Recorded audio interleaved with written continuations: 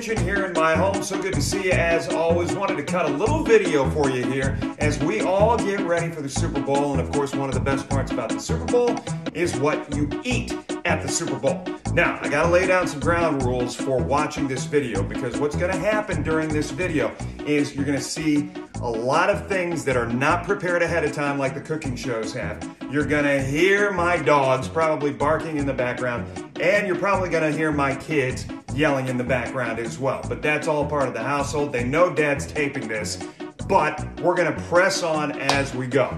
Now, all right, so we're gonna use some ground turkey instead of ground beef because it's leaner, and those who are smart about food say it's supposed to be better for you. So that's what we do here at our household, is we use turkey, ground turkey, when we're making hamburgers, spaghetti, taco night, anything like that. And the other thing too is I do not prepare ahead of time like I should with any kind of dinner. So I'm usually left with frozen meat, and it takes forever and a day to actually cook it. So if you're like me, that's happening in your house too as well. All right, so while the meat is cooking, we're gonna get some of our vegetables ready to go here. And like I said, these are things that we like to add to our chili, make it a little bit more, I don't know, dense, put a few more things in it so it's got a little bit more bite. I am not a fan. Now, I grew up in a household, and I don't know about you, I grew up in a household where my folks always cooked with onions and always had onions, like raw onions on top of hamburgers, and I cannot stand it. What I do enjoy is cooking onions, cooking with onions, and making sure that they cook down a little bit, because I think the flavor, the caramelization of the onion is really flavorful in a lot of food. So I find myself a lot of times cooking with onions for every other kind of recipe, but eating them raw, no. Usually cut off the ends, just clean it up a little bit. And when I'm making things like tuna fish, chicken salad, I'll use smaller slices of celery, but when it's soup or things like chili, I always like going a little bit bigger of a piece. Just personal preference, probably. Just put the celery right there. I cannot believe how quiet my dogs are being right now.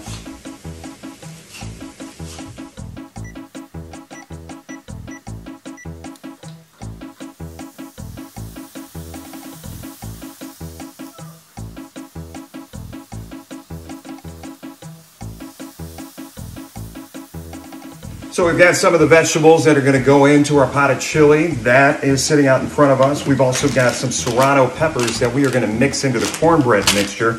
Mushrooms, another thing that we want to get ready to go as we throw those into the mix. But then the other part of this that you never see on the cooking shows. Now normally I would be playing music in my kitchen, listening to probably some yacht rock, or some Def Leppard, something like that. But of course we can't play that for you here, because once we start playing music in the background and you hear that, we have got to make sure that we don't get in trouble with any of the recording studios, so that they don't sue us for playing that music in the background. So anyway, what I'm doing here is I'm opening up a couple of cans. Got a can of refried beans, got a can of diced tomatoes, green chilies. Also, one of these that really gives it a good flavor, fire roasted diced tomatoes. So if you can find those in your grocery store, definitely do add those to this recipe. And then finally, for any good chili, unless you're getting it in Cincinnati where you can say no beans when you go to Skyline or some of the other stores down in Cincinnati, you gotta add beans, but you make sure you drain them. Make sure you drain them. That's a big part of this.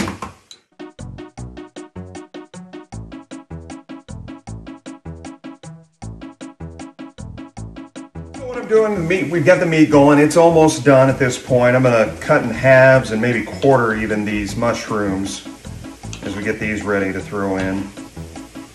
These will cook up, you know, raw mushrooms. I can eat any kind of mushrooms, raw, cooked, it doesn't matter. I know that I've got a couple of finicky eaters in the house and they don't like mushrooms per se, so usually when we cook them up, it's a little bit more tolerable, or they just don't have to know about it. So like we said, we chose to go with ground turkey here today because it's leaner, but if you do cook with ground beef, you're gonna be left over with a lot of grease in the pan. This case, you don't have to drain it. So we're just gonna set this aside. Obviously the fire is still going, but as we put this aside here, now we're gonna get our pan ready to cook up some of our vegetables. So I'm gonna use a little bit of olive oil.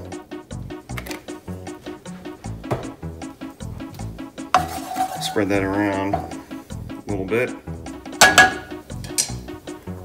And then we dump in our vegetables.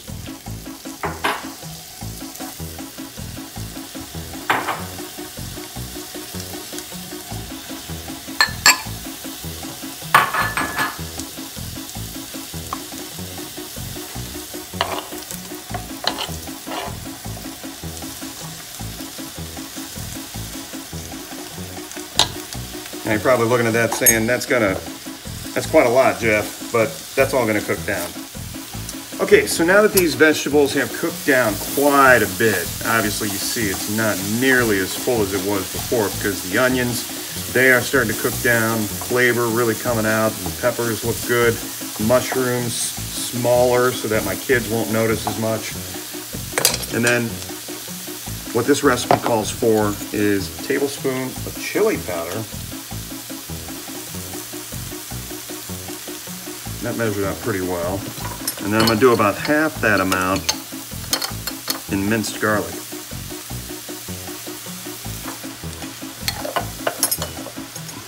So we'll stir that around.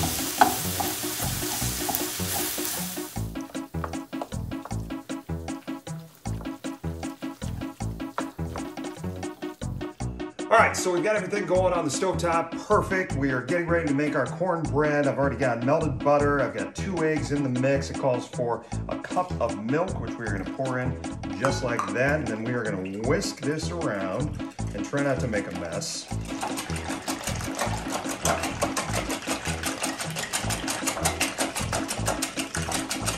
Okay, so once we get this all set to go, then we are gonna add in our mix, which, like I said, I did not make this from scratch.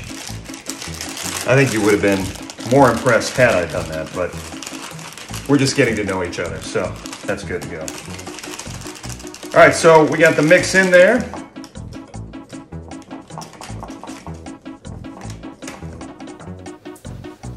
Okay, so we've got our chili, that is all set to go, and now we're gonna make the big transfer over to the iron skillet, which, you ask my family, it's one of my favorite tools in the kitchen, is to be able to cook things in the iron skillet, whether it be steaks or pork chops.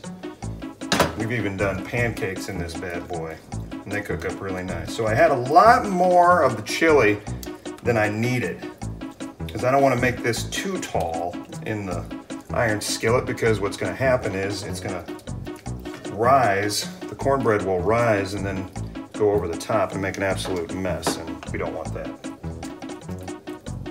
So we've got a lot more than we need, as we said, but we're just going to put that filling on there. And it looks really good. Color is good.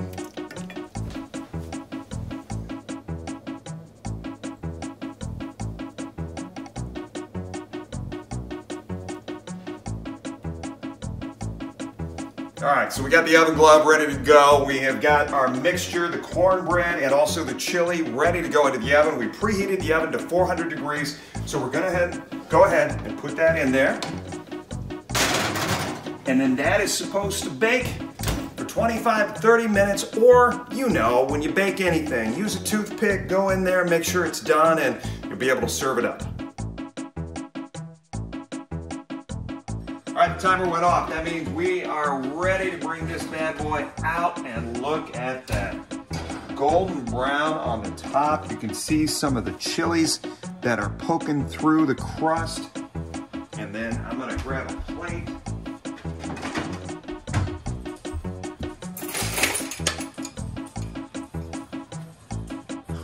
It is extremely hot, coming right out of the oven. And there you see right there, some of the great toppings. And very easy to serve something like this up for Super Bowl Sunday.